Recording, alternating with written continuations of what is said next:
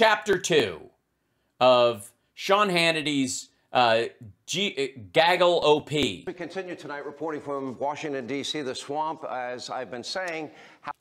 With a bunch of people who are old because they've been working in Washington for a long fucking time. Again, you don't get any points for calling it the swamp anymore, you hack son of a bitch. I am tired of it.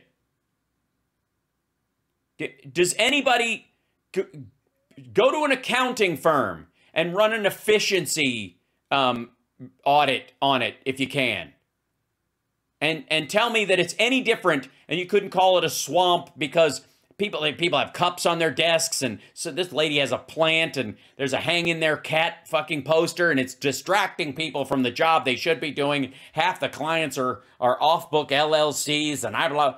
It's so fucking lazy. House Republicans now unified behind their section of the swamp, which they have been digging all weekend to make deeper. They're hoping to turn the swamp into a lake. It's a new approach. An agenda to hold the Biden administration accountable on everything from the border to the origins of COVID, the FBI. Are they politicized? Is the DOJ weaponized? And we continue now with the new Speaker of the House, Kevin McCarthy, along with House Majority Leader Steve Scalise joins us, and House Republican Conference Chair Elise Stefanik. Good to Did she get one of her eyes lowered since the last time?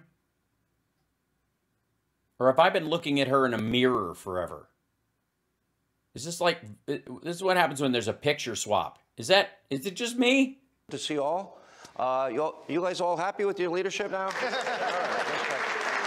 Please clap. Yes, ladies and gentlemen, Sean Hannity's please clap moment.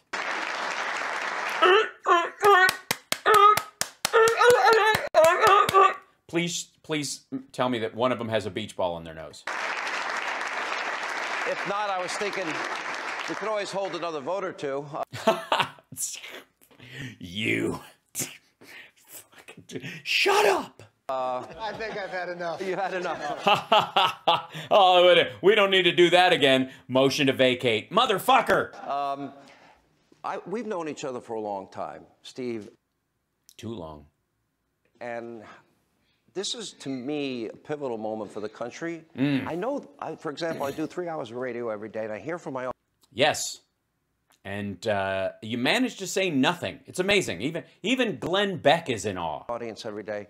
And they are genuinely frightened about the economy, about energy, about open borders. That's because your entire job, Sean Hannity, is to scare the fuck out of your listeners. That's the gig. Russell Brand says the same shit. Hashtag okay, Doomer. All the things that is on that paper that Kevin has, how realistic is the commitment to America? It's kind of like the contract with America, but it's at, to instead of with. Is it that we can get all of this done? Well, Sean, I think it's so important that the American people finally said enough is enough. And look, there's enough is enough is enough. All right. A lot of despair out there. Families are struggling. And the real problem was they did not see Washington working for them. Yeah. Unfortunately, what Scalise means is that a lot of Republican families are struggling with reality. A lot of them have QAnon members, and those are the discussions they're having at the dinner table. Because Washington was working against them. The problem. No, it was not. Washington did not pass an infrastructure bill for the first time in 26 fucking years so that they could attack the American people. The fuck are you talking about? Problems families are facing, from higher costs, inflation, high energy costs, open border, all created by President Biden. No. And again, I understand you want to dunk on the other party. That makes sense. However, if you solve for the wrong problem, you will come to the wrong solution. The extreme agenda of Nancy Pelosi and Chuck Schumer. And so people said, okay, we've got one opportunity to at least put some checks and balances and send. No, they didn't. Oh, no, they didn't. 2 years ago, they could have put Trump back in charge, and they said, fuck that. And then they lost the Senate at the same time, and then they decided to give more of the Senate to Democrats. Again, The only thing that made the difference in the House was gerrymandering. And you can't gerrymander the Senate. Because it's already gerrymandered, because red states already get 2 fucking senators, even if they've got less people than Santa Monica, People willing to fight for the families that are left behind. And that was really at the heart of the rules package. Because before we can go start fighting for those families, we had to change the way Washington worked. And that's really why the Democrats were so concerned about these rules changes, because they realized the party's over. The idea that you can write 4,000 or 5,000 page bills by dark of night, the old Pelosi way of you got to pass the bill to find out what's in it. Yeah, that was never true, and it's always been garbage. It's silly.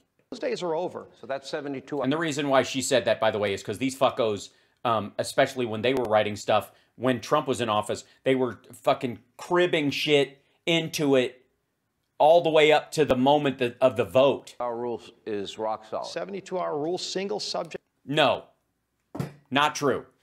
They've already busted. They voted on a bunch of shit that they didn't set up for 72 hours. You out of your fucking mind?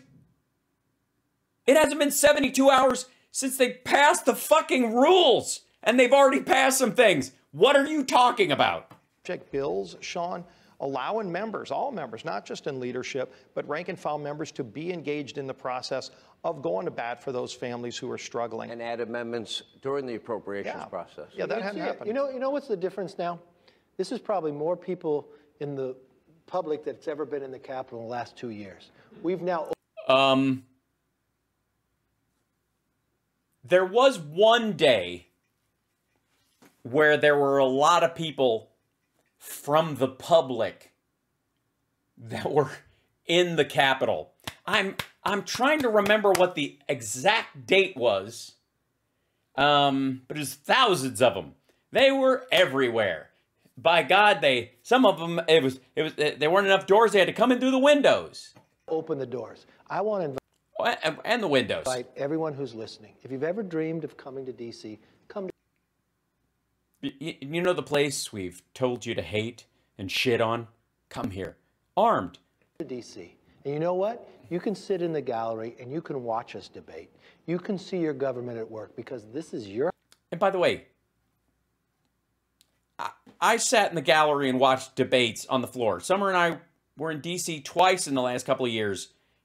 And we sat in the gallery and watched the debates. House. This is your government, and This is your swamp. It's the people's swamp. Bring your waiters and come to the people's swamp. Just now empowered you even greater than ever before. So that brings accountability. By the way, no, you haven't. You can watch. You can't fucking pipe up and boo. You'll get thrown out. The fuck are you talking about? By the way, the C-SPAN cameras are always on. Who gives a rat fuck if you're sitting there in person? Just to start out with. And we want you to join with us. It doesn't matter what party you're in.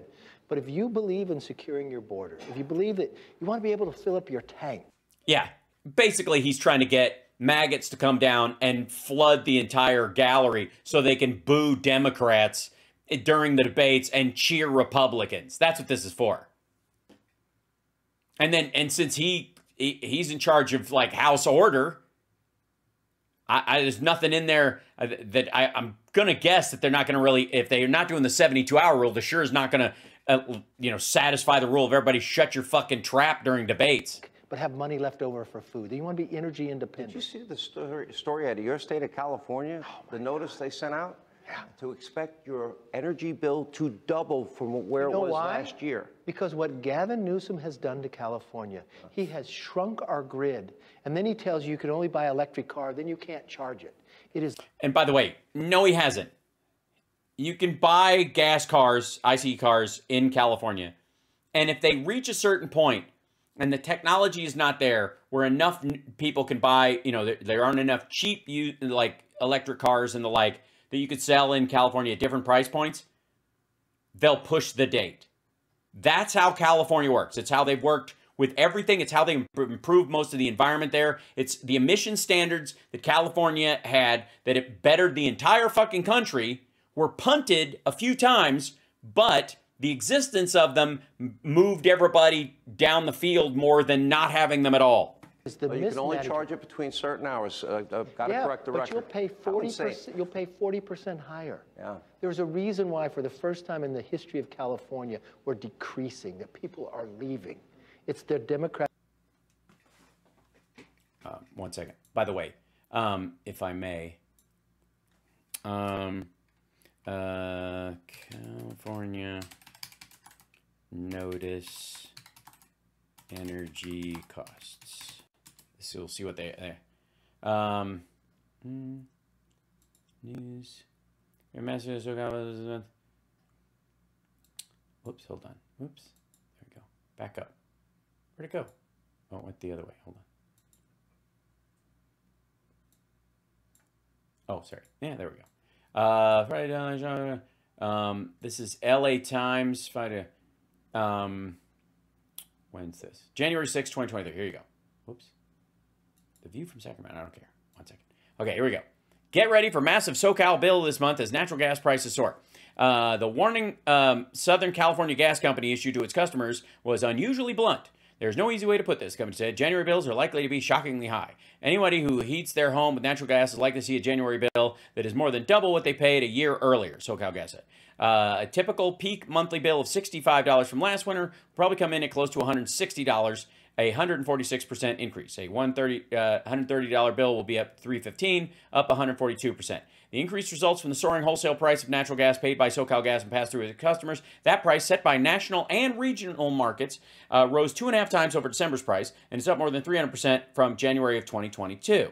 Tom Cox of Westchester hasn't yet received his January. Okay, this is people. Our bill is not high compared to what I've heard. It's not yet just your gas bill. Your electric bill is going up too. It said the rates will go up 7.2% for electricity in January, mainly because of the rising price of natural gas. Natural gas is the source of about 22% of the company's electricity. So when the gas prices go up, electricity prices go up too. Natural gas used in Southern California usually goes up during the winter months as homes and businesses use gas for heating. January usually is the peak month. Gas prices are jumping across the state. In the territory served by San Diego Gas and Electric, a household that paid $105 in January will pay $225 this month, the bill estimated. That's an increase of 114%. Utility customers said his organization started receiving complaints about the higher gas bills before the holidays. If in fact SDG&E customers said that type of hike, see that type of hike, that is just so unreasonable and so painful. It's creating tough choices for SDG&E customers in terms of not only how they pay their bill, but making choices to exactly what bills, including bills for other essential items that they can afford to pay. Other than a tribute to unusually cold winter weather in California and the Pacific Northwest, which boosted demand for heat, as well as supply and distribution constraints. Which again, if I may, interesting change of events, why this might be. Again, statewide.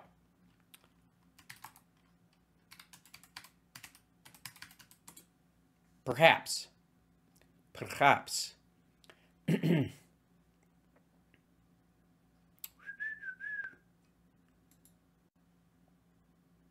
Well, it's a different take on it, but we'll put it in here. Here you go. Near record snowfall in California mountains might reverse state's historic drought. Europe isn't the only place that's experiencing unusual weather. California snowfall in the mountains this year is nearly double the seasonal average, giving the drought-stricken state hopes for a moist 2023.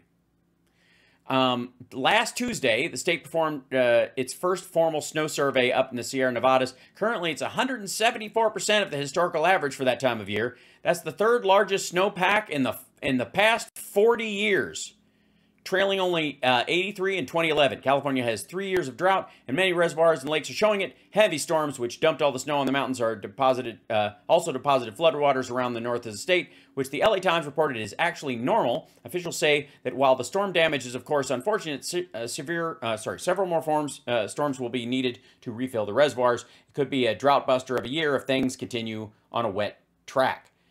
Snowfall is up 174% in the state. So heating costs, policies, and also the gas that they're burning or they've spent or bought were in gas futures from months ago when the price was higher. That they have tried to put here in Washington, and fortunately, when the American public spoke here to Congress, you now have a voice. You have a check and balance. By the way, he didn't lose his job, and we will stand up, and that's our commitment. You know, Congresswoman, I've known you a long time.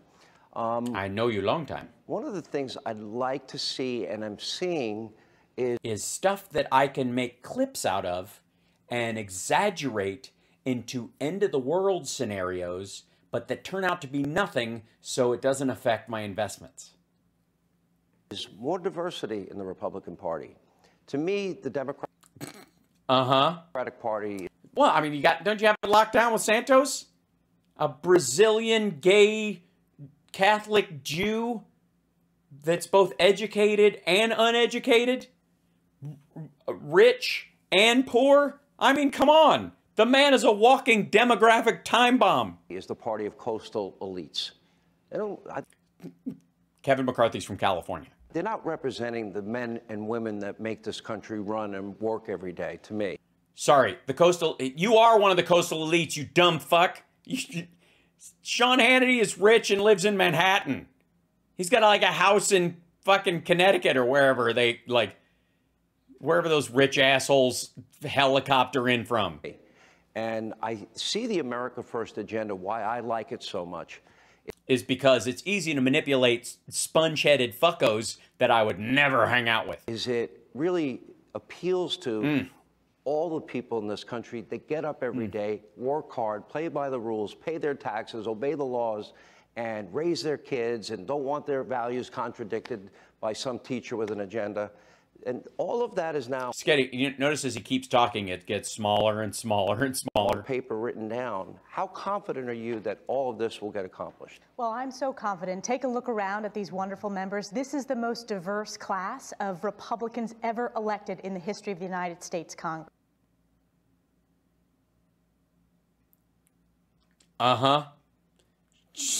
She really went there.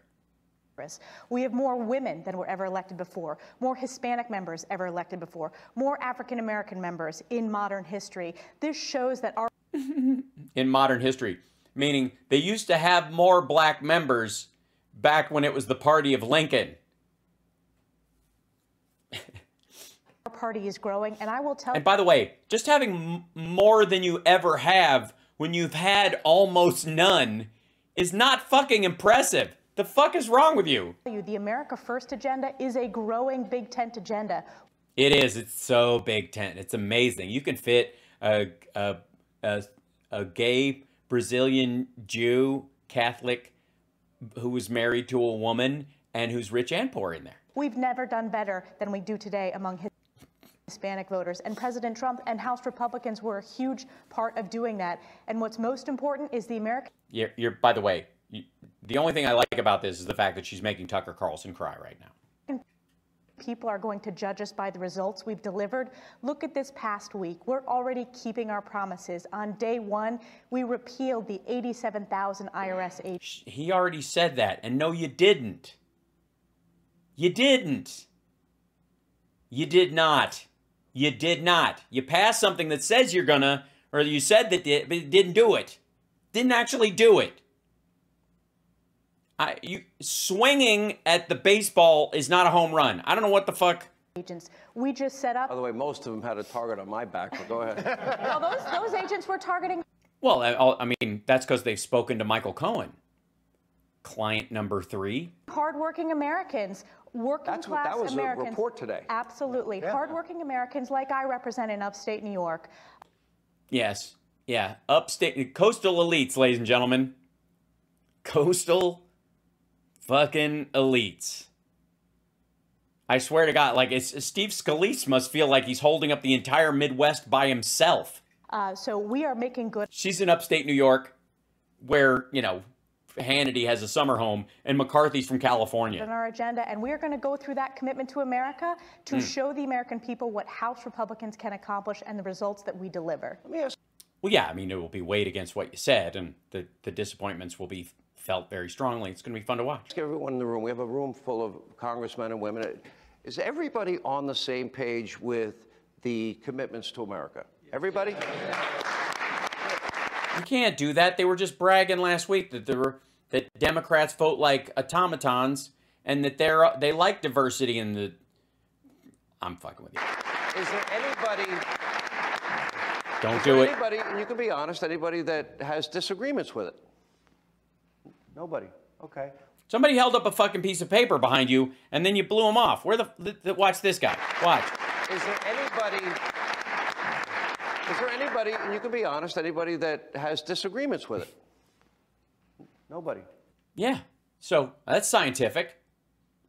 And we all know that these guys love to discuss backroom stuff in front of cameras. Okay. What about the investigations? Are you on board for all of these investigations? Hey,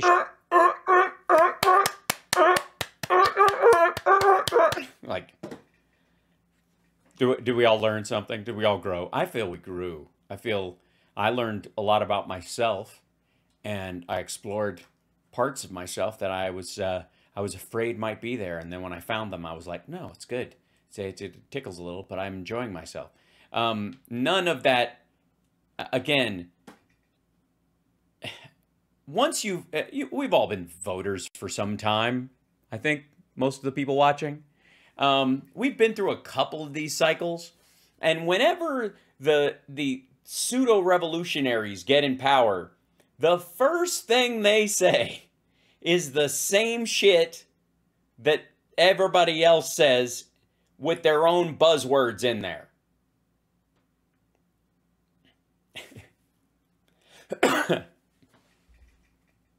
It was like spending a day at the DMV. Exactly.